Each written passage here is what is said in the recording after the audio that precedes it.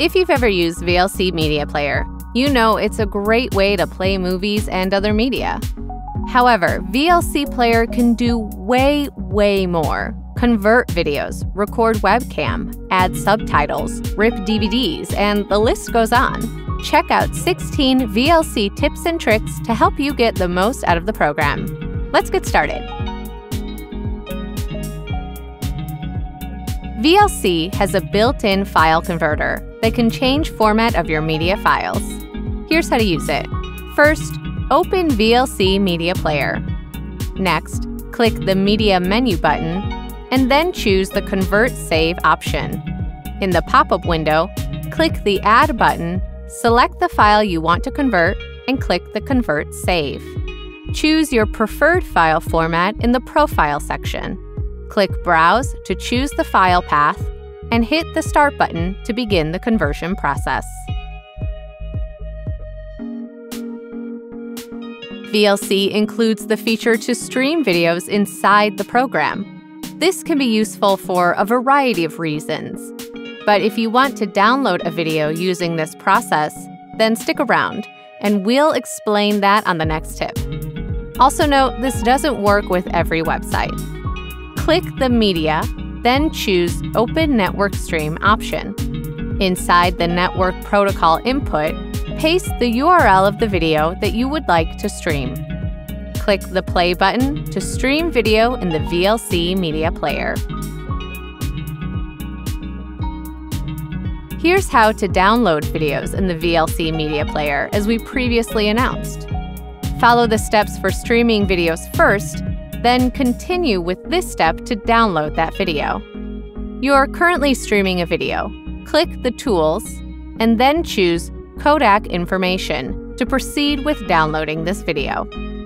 Copy the URL from the location box, then paste that URL into the address bar of your browser and hit Enter on your keyboard. At any point during the video after it plays, right-click the video and select Save Video As. Select the preferred location and download the video to your computer. Not everyone knows that there's audio and screen recording features in VLC Player. Click the View menu button and select Advanced Controls from the newly opened drop-down menu. You'll notice a few new options that appear on the lower left of the program. Then go to Media menu, and in the Capture Device section, set the audio and video devices to record from. Use the Record button to start and stop the recording. If you ever need to record your entire desktop, VLC offers a built-in screen recorder. Let's show you how that works. To record your screen, click the Media Setting option, then choose Open Capture Device. Next, change the capture method to desktop. The next setting you'll want to change is the drop-down currently shown as Play. Select the drop-down and change that to the Convert option. That will let you select the output folder for your recorded file. Click the Browse button to choose a file export location. Don't forget to name your file, and click Save when you're done. Click Start after that, and your recording will begin. When you're finished with your screen recording, open the VLC tab again, and click the Stop button to stop recording. The steps for recording your webcam are very similar. Let's go through them quickly. Go to Media and then Open Capture Device. Make sure the Direct Show option is selected in the Capture Mode section. In the video device name, choose your preferred camera. In the audio device name, select your microphone. Click the drop-down arrow, currently shown as Play, and choose the Convert option. Next, select your video profile. That's the Format option. Browse button is for choosing your file location. Finally, click Start to start the recording, and just like before, click the Stop button to stop it. VLC includes a very handy bookmark option, providing you timestamps for sections of a media file that you can easily mark and come back to later. Here's how it works.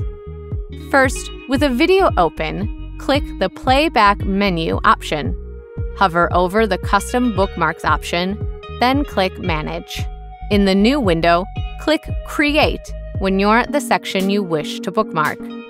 You can create as many bookmarks as you like and access them later. You can easily add your watermark to a video in VLC Media Player. Go to Tools menu, then choose Effects and Filters. Proceed to the Video Effects tab. Then open the Overlay tab. You have two options here. You can add your Add Logo or Add Text. To add watermark, enable the Add Logo option. Click the three-dot browse icon and search for the image you wish to overlay. The default location of the watermark is in the upper left-hand corner. You can move the watermark to a different location using the top and left up and down arrows. Alternatively, you can enter the exact pixel location if you already know the desired position. Next, you can adjust the opacity using the opacity slider. Enable the Add Text option to type in your text to be used as a watermark. When you're finished, click Save. VLC includes several video and audio effects that you can apply to your media files. Let's look at some of those options. Go to Tools and then to Effects and Filters. In the Audio Effects tab, you have access to an equalizer, compressor, spatializer, stereo widener, and an advanced tab. If you're looking to enhance or change the way your project sounds, VLC offers several audio-altering features. Adjust and play with the settings until your audio sounds perfect. Next, let's look at the Video Effects tab. There are several video effects you can experiment with, like motion blur, film grain, brightness, contrast, colors, overlay, and many more. We encourage you to adjust these settings as needed if you're looking to adjust your video effects.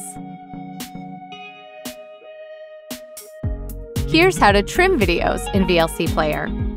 Although there are multiple ways to trim clips with VLC, the easiest option is through the Convert Save tool. Start by heading to Media, then select Convert/Save. Click Add and open the video you want to trim. Check the box at the bottom that says Show More Options. Set the start and end time for your new clip. This is the segment that will be kept in your new file. Click the Convert/Save to proceed. Choose a profile or create a new one. Click Browse and choose a name and location for your new clip. Press the Start button and your new trimmed video will be exported. VLC offers a cool feature in which you can play internet radio stations and subscribe to various podcasts. Go to View menu and select Playlists option. The program's interface will now change. To add a podcast, check the Internet section, click the plus icon to the right of Podcasts. Then enter the RSS feed URL in the box provided. Then click OK. The podcast will appear in the menu on the left. Click the podcast you just added, and on the right, you will see a list of the episodes now available. Below the podcast section, there are a couple of directories with stations to choose from. Double-click on the station to listen.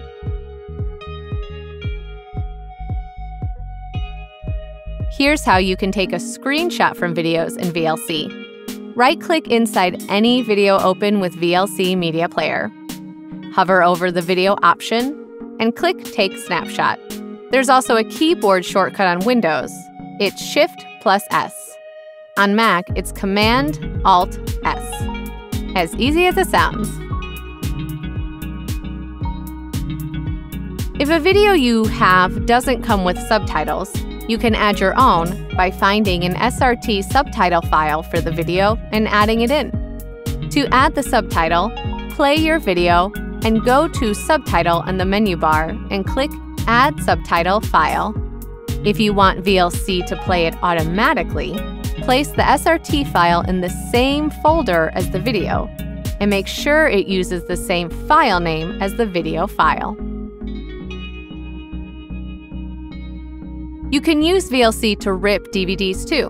It's a simple way to create an archive of your DVDs for backup purposes, or a way to view them when you do not have access to the physical disc. Go to the Media option, then choose Convert/Save. Proceed to the Disk tab. From here, click the radio button of the media disk you're using, and check No Disk menu. Make sure the selected disk device is correct, and click Convert/Save right after. There is an option available to use a web browser as a simple remote control for VLC. This is incredibly useful when running VLC on a Media Center PC, as you can control it using a laptop or your mobile phone. To enable this feature, go to Tools, then choose Preferences. Check the All box under Show Settings. Head over to Interface Chapter. Open the Main Interface section and tick the Web checkbox. Then proceed to the Lua section of the menu that is right under the Main Interfaces chapter, and set your password to protect the session. Remote control through the browser should now be enabled. To test this, on your browser with VLC installed, go to localhost:8080. It will ask for the password, and once given, it should display a remote control interface for VLC. To use this on another device, you will need to find the IP address of your device's browser. Add the address to your device's browser with :8080 appended to it. Your device is now a simple VLC remote. Last but not least, if you have a zip or RAR file that contains a media file, you can actually play them within VLC without extracting them prior. Simply open them with VLC. No file archiver needed. If the file is broken up into pieces, just open the first part of the archive in VLC, making sure all the files are within the same place. This is a good tip when you don't want to waste space decompressing the video. That's another tutorial full of great tips, this time on VLC Media Player. Now, all you newly made VLC Media Player pros out there, feel free to give this video a thumbs up, especially if you want to see more value-packed content like this in the future. Thanks for watching.